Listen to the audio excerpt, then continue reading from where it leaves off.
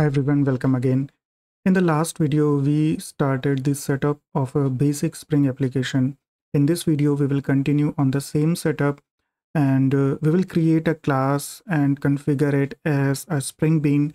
Then we will initialize the application context and then we will create the object of that class via application context in order to use that class. So let's start. In the last video, we saw that once we have the dependencies added to the pom.xml, in this case, there is a single dependency Spring context, we can use the application context class, which is coming from the Spring dependencies. Now, application context is an interface. It doesn't have any implementation.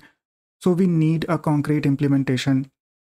We gave the example of class path XML application context, which requires a configuration file in the form of XML, which has all the information related to beans and their dependencies.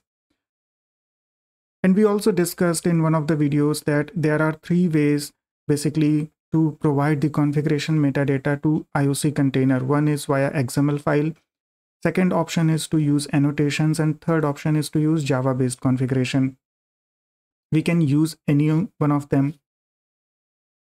While XML is perfectly fine, but annotation driven or the Java-based configuration is gaining more popularity than the basic XML configuration. So we will not cover the XML configuration. We will simply focus on the Java-based and annotation-based configuration. To use the annotation or the Java-based configuration, we don't need this class path XML application context, but there is another class which we will use to initialize the application context, and that is annotation config application context.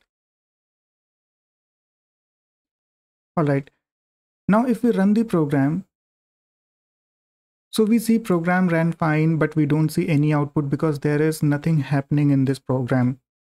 This is simply creating an application context using this class, but there is nothing. There is no configuration. There is no class. There is no Spring Bean that Spring can initialize. So what Spring did, it created an empty application context. IOC container ran at that point of time, but it has nothing. So let's add a class and then we will configure it as a Spring Bean. To do that, let's first create a package.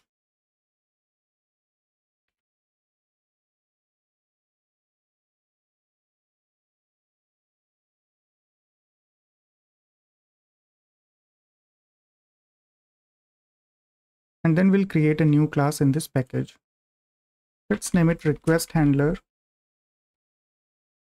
And it will have a simple method to handle the incoming request.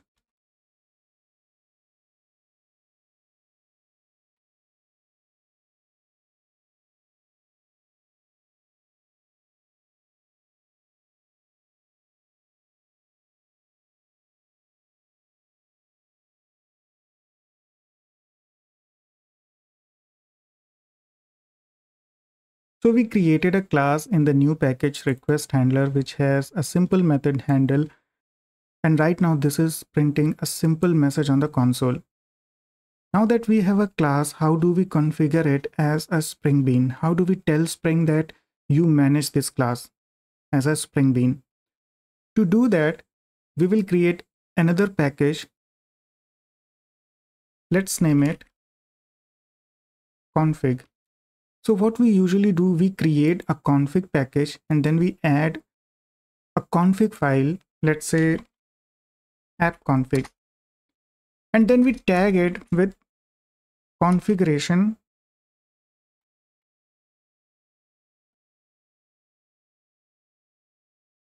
@configuration annotation. Now this @configuration annotation is important because when we tag a class with @configuration annotation, it is a hint to Spring container or Spring framework that this class will be used to provide the configuration metadata. Otherwise, in a project, Spring has no idea which classes to manage, what all classes it needs to scan or to create the objects.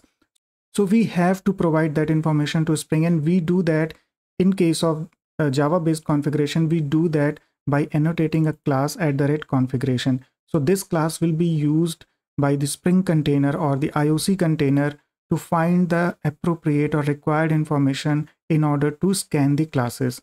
Right now there is no class, there is no bean, but we simply created a class and annotated it with @configuration.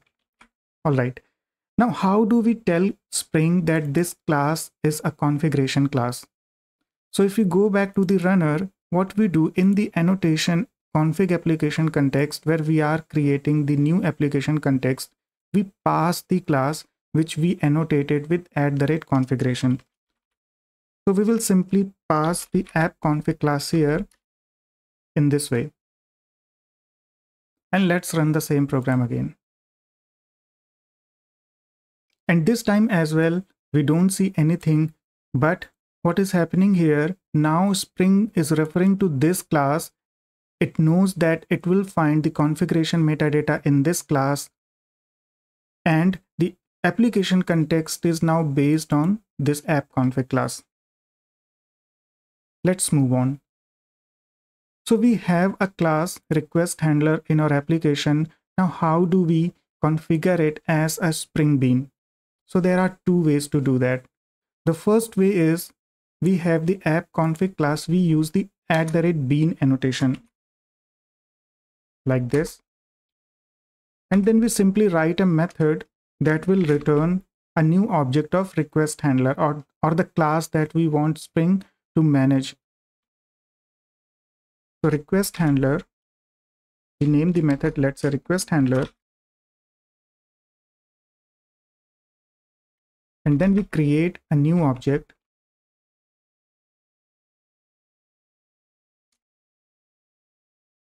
like this.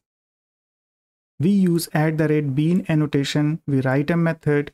We use the @bean annotation, and then we return the object using new keyword. And this method will be used by IOC container to create a new object of request handler. At runtime, when Spring initializes the context, it will find the @configuration file from the main method. Then it will scan this class and find all the methods annotated with @bean annotation. And accordingly, it will create the objects of all the Spring beans.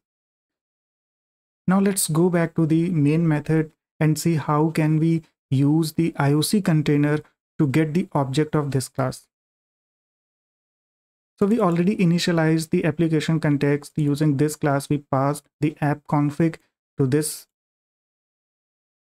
The next thing that we need to do is we simply need to call getBean method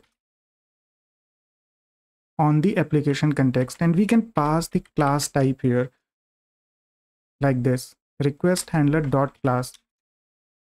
It will return a new object of request handler class.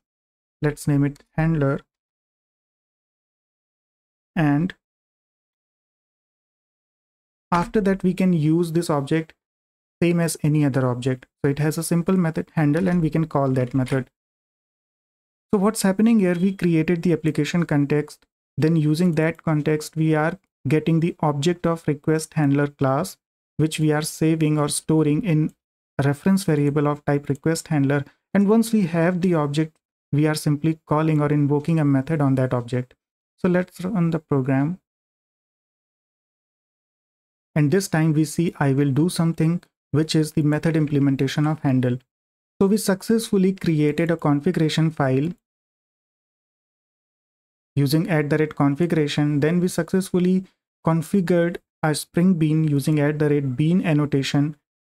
And then we got the instance of that bean using the application context and invoked a method on that object. So that's how we set up a simple Spring project. That's how we give the configuration to a Spring, and that's how we configure the Spring beans. Now there is one more way to configure a simple class as a Spring bean, which we will cover in the next video. Thanks for watching.